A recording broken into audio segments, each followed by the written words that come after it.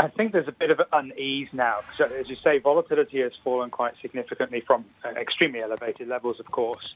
And I think part of that's, due to now getting to this situation where, look, things are starting to improve on the COVID situation. So we're starting to see peak. It doesn't mean that there's still a lot of cases, obviously, being surfaced every day, but we are getting past the peak now.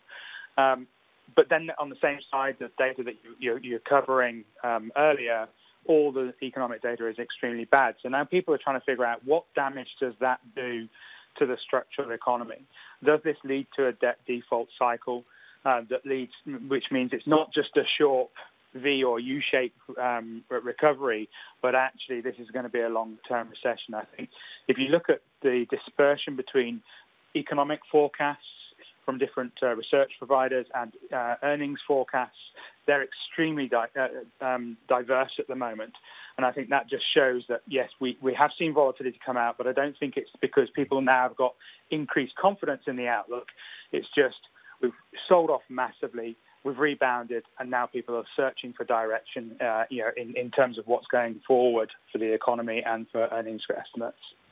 Right. Well, what do you think? Does this lead to a debt default scenario? We're, of course, hearing day after day, particularly this week, from the US banks setting aside significant provisions, and this is only for the first quarter as well, before really the peak of the shutdown is going to hit the US economy.